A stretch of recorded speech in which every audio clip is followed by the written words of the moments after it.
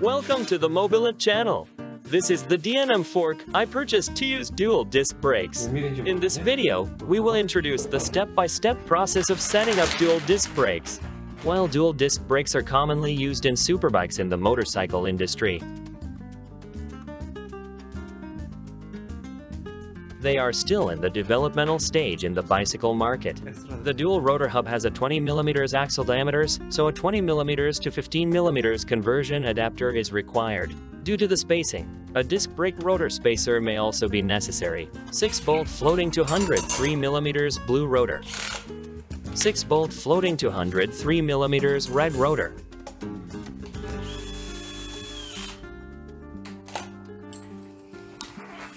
After installing the rotor, insert the axle into the fork. Secure the axle.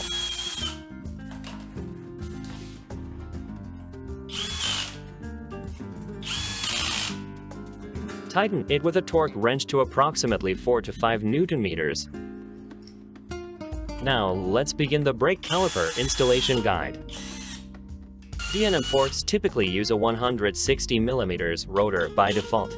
Although it's a bit challenging, we will use a 203 mm rotor. Since the 203 mm rotor is larger, it needs to be slightly bent for alignment. The dual disc brake calipers need to be installed and aligned one at a time. Therefore, until one side brake caliper is aligned, insert a bleeding block or brake pad block.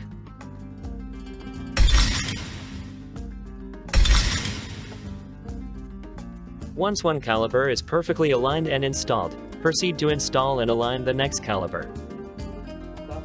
Finally, use a brake hose guide holder to secure it.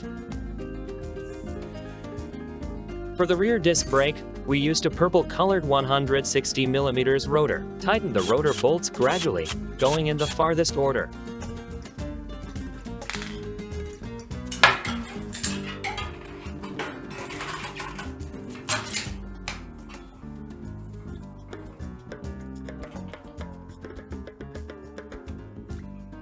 Aligning the 203 mm rotor is extremely difficult due to the fork's characteristics. If you prefer easy installation and maintenance, we recommend using a 160 mm rotor. The brake performance feels 30% more powerful than a 4-piston single rotor, and you can fully brake with just one finger. With two rotors, heat dissipation is very efficient. The alignment process and maintenance, such as bleeding, take more than twice the time. But if you want to build a heavy-duty electric bike or a flashy bike, it's worth trying. The Tektro HDE 745 product has 4 pistons per caliper. With a total of 8 pistons used, this will be the most powerful brake among the existing electric bike brakes. Clicking the like and subscribe buttons greatly helps in producing videos. This was Dr. Road from the Electric Bike Books. Thank you for watching.